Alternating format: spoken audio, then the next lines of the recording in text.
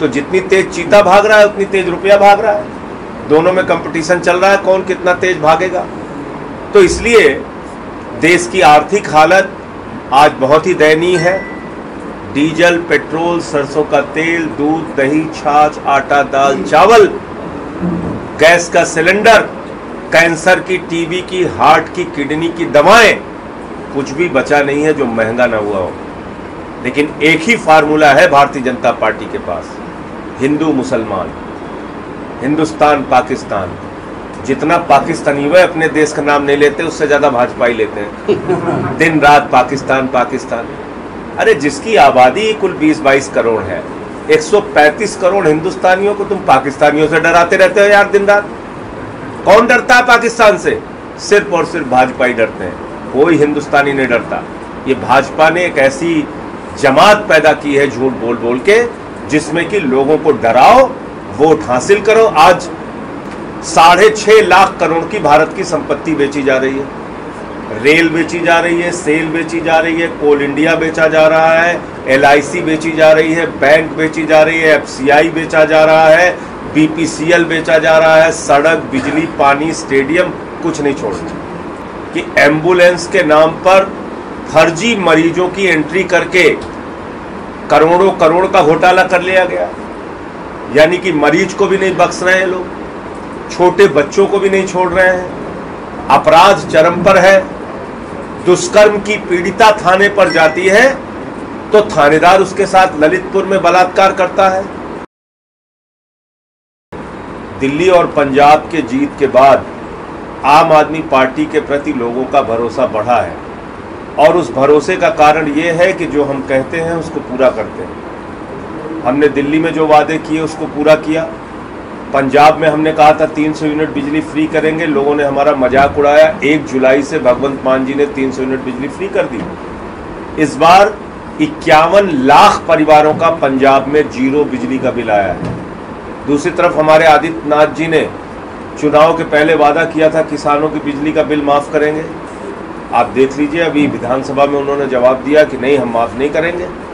तो एक तरफ जुमला बोलने वाली पार्टी है, झूठ बोलने वाली पार्टी है, और एक तरफ सच की राह पे चलने वाली आम आदमी पार्टी है, जिसके नेता केजरीवाल जी जो कहते हैं उसको पूरा करते हैं। और यही कारण है कि बहुत तेजी के साथ गुजरात में आम आदमी पार्टी बढ़ रही है, और लाखों की संख्या में अभी परसों उनकी रैली में, केजरीवाल जी की रैली में लोग आए।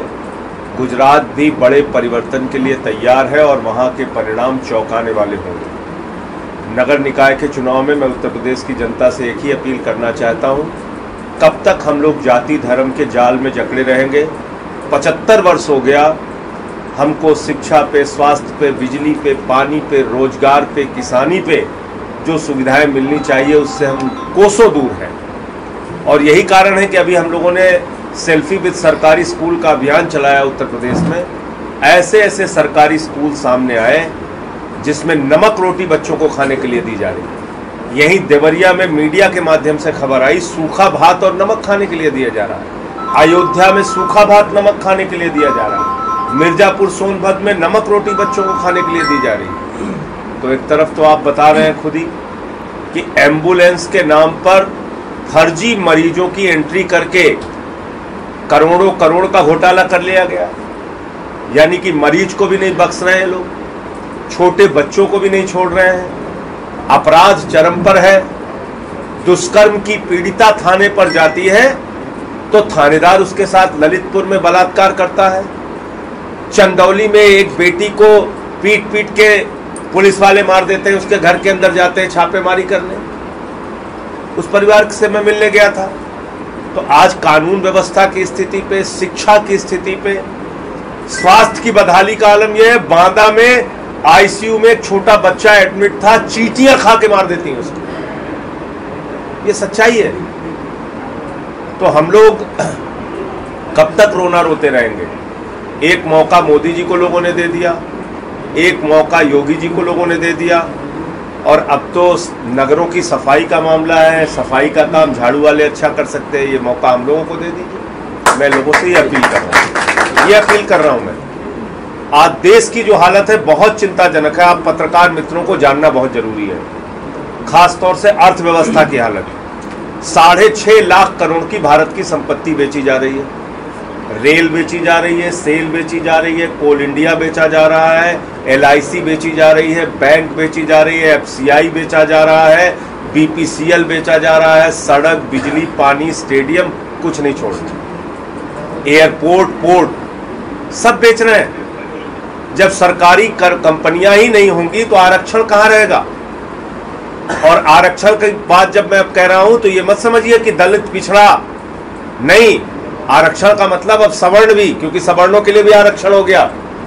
तो जब सरकारी कंपनियां खत्म तो आरक्षण खत्म। चंद पूंजीपतियों के लिए सरकार काम कर रही है। अडानी की संपत्ति 2014 में थी 37,000 करोड़, 2018 में हुई 57,000 करोड़, 2020 में हुई 2.5 लाख करोड़, 2022 में पहुंच गई 13 लाख करोड़। और जब अडानी की संपत्ति 13 लाख करोड़ हो रही है तो देश गरीबी और भूखमरी के मामले में 116 देशों की सूची में 101 नंबर पर पहुंच गया।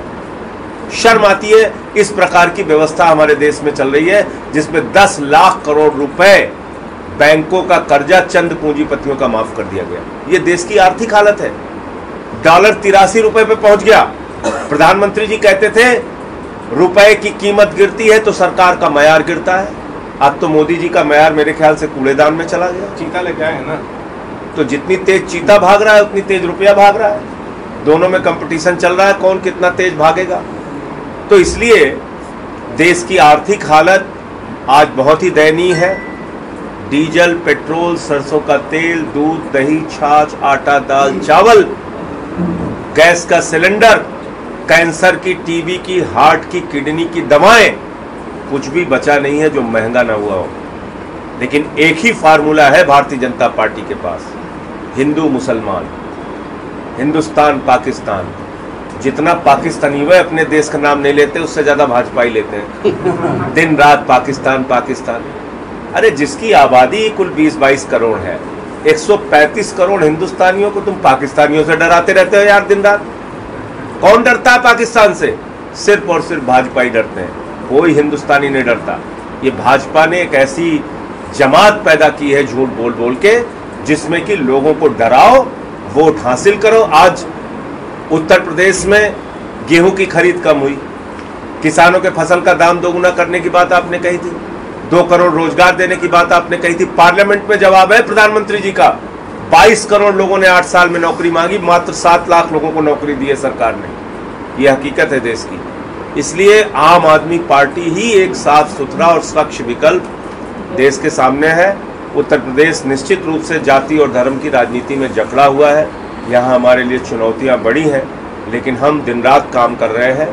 अपनी तिरंगा शाखा के माध्यम से रचनात्मक कार्य भी कर रहे हैं, नदियों की सफाई का भी, और पार्टी के माध्यम से जनता के मुद्दे भी उठाने का काम कर रहे हैं। और मुझे उम्मीद है जनता हमारा साथ देगी। मोदी जी मन से कहते हैं कि 75 साल बाद हमारे देश में चीता आया है, लेकिन 2009 में गुजरात जूनागढ़ में क्या आया था चाचा? देखिए, ऐसा है कि मोदी जी तो कहते हैं कि बाबा संत कबीर जी, बाबा गोरखनाथ जी, बाबा गुरु नानक देव जी एक साथ मीटिंग करते थे। मोदी जी तो कहते हैं सिकंदर जब बिहार में आया था तो बिहारियों ने मार के भगाया था, जबकि सिकंदर कभी बिहार गया ही नहीं। मोदी जी तो कहते हैं 125 करोड़ लोगों को घर की चाबी मैंने बांट दी। मोदी जी तो कहते हैं नाली के गैस से चाय बना लो। मोदी जी एक अनोखी प्रतिभा के धनी आदमी हैं, उनके बारे में मैं कुछ नहीं बोल सकता। हाँ, ये जरूर कह सकता हूं कि भारतीय जनता पार्टी में झूठ बोलने की प्रतियोगिता चलती है, कौन कितना बड़ा झूठ बोल सकता है। तो उसमें अगर कोई कंपटीशन हो तो हमारे प्रधानमंत्री जी अंतर्राष्ट्रीय स्तर पे नंबर 1 पर आएंगे, 2 नंबर पे नहीं आएंगे। आदित्यनाथ जी ने भी पिछले दिनों आप लोगों के सामने ही कहा कि हमने उत्तर प्रदेश के सरकारी स्कूलों को कॉन्वेंट बना दिया है। अब वो कॉन्वेंट वाले बेचारे आत्महत्या कर लेंगे कि यहाँ सरकारी स्कूल में। ये हालत है, ये हालत है, देख लीजिए आप। टाट पट्टी पे बच्चे बैठ के पढ़ रहे हैं, नमक रोटी खाने को आप दे रहे हैं, छत गिर रही है, टॉयलेट का इंतजाम है नहीं, कॉन्वेंट बना दिया। तो बोलना है कुछ भी बोलते जाओ। हकीकत क्या है? स्वास्थ्य मंत्री जी हर अस्पताल का दौरा करते हैं, चिंता जताते हैं स्वास्थ्य की व्यवस्था ठीक नहीं। स्कूल का दौरा करते हैं, स्कूल की व्यवस्था ठीक नहीं, चिंता जताते हैं। 75 साल हो गया, अभी हम लोग चिंता जता रहे हैं। ठीक कब होंगी ये व्यवस्था? इसलिए ईमानदारी से एक परिवर्तन के लिए लोगों को अब काम करना पड़ेगा। बहुत हो चुका। आज हमारे लोग मजबूरी में, कोई सूरत जाता है, कोई अहमदाबाद जाता है, कोई बम्बई जाता है, कोई दिल्ली जाता है। हमको यहीं पे रोजगार चाहिए। हमारे पास संसाधन की कमी नहीं है, हमारे पास ज़मीनें हैं, हमारे पास उपजाऊ ज़मीनें हैं। आपने कृषि क्षेत्र को अगर उद्योग का दर्जा दिया होता तो आज भारत पता नहीं कहाँ से कहाँ पहुँच गया होता। आप कृषि के क्षेत्र की ओर ध्यान नहीं देते, आप उद्योग लगाने की ओर, छोटे उद्योग लगाने की ओर ध्यान नहीं देते, तो रोजगार के क्षेत्र में तो कोई काम सरकार कर नहीं रही। इसलिए संकट बड़े हैं, चुनौतियां बड़ी हैं और उम्मीद आम आदमी पार्टी। केजरीवाल जी गुजरात गए थे, एक ऑटो वाले का खाना खाए थे, ऑटो वाला बीजेपी में चला गया। देखिए, बहुत सारे लोग बीजेपी से भी हमारी पार्टी में आ रहे हैं और निश्चित रूप से केजरीवाल जी जब उस ऑटो वाले के घर गए तो उस ऑटो वाले भाई के ऊपर किस प्रकार का दबाव बना होगा ये आप लोग अच्छी तरीके से समझ सकते हैं। भाई बीजेपी वाले, कल मैं एक चैनल पे बैठा था तो मुझसे बीजेपी के प्रवक्ता ने कहा कि आपके विधायक कैसे तोड़े जा रहे हैं। मैंने कहा भाई डाकू गब्बर सिंह पूछ रहा है कि हमने डकैती कैसे डाली। जो पार्टी महाराष्ट्र की सरकार गिरा दे, उत्तराखंड की गिरा दे, अरुणाचल प्रदेश की गिरा दे, मध्य प्रदेश की गिरा दे, कर्नाटक की गिरा दे, 9 सरकारें गिरा चुकी है बीजेपी 8 वर्षों में। और वो हमसे पूछ रहे हैं कि कैसे हमने विधायक तोड़ा, हमें बताइए। तो हमने उनसे पूछा भैया रामचरितमानस का वो श्लोक बता दीजिए जो सुना के आप विधायक तोड़ते हैं, हम भी सुना दिया करें। तो ये एक प्रकार से धंधा चला रहे हैं ये लोग, किडनैपिंग गैंग चला रहे हैं विधायकों का, ऑपरेशन लोटस चला रहे हैं दिल्ली में, पंजाब में। हमने दिल्ली और पंजाब में उसको फेल किया, जहाँ पे एक सीट भी नहीं जीती जाती तो वहाँ सरकार बना ऐसे कर रहे हैं। देखा गया धन्यवाद। जो आम जनता होती 5 साल में एक बार वोट देती है विधायक बनाने के लिए, लेकिन विधायक बनने के बाद 1 साल के बाद मालूम पड़ता है विधायक खरीद फरीद के बाद दूसरी सरकार बन जाती है। तो क्या इस पर लगाम लगना चाहिए, कैसे लगेगा? देखिए, मैंने एक फिल्म बहुत पहले देखी थी, दूल्हा बिकता है। तो कांग्रेसियों की हालत हो गई है, विधायक बिकता है। चौराहे पे खड़े होकर बोली लगा रहे अपनी। गोवा में बताइए 11 में से 8 विधायक बिक गए, मध्य प्रदेश में बिक गए। तो आज लोग कांग्रेस को वोट देना इसीलिए बंद कर दे रहे हैं कि भाई कांग्रेस को वोट देना है तो ये तो बिक ही जाएंगे, इनको वोट देने से फायदा क्या है।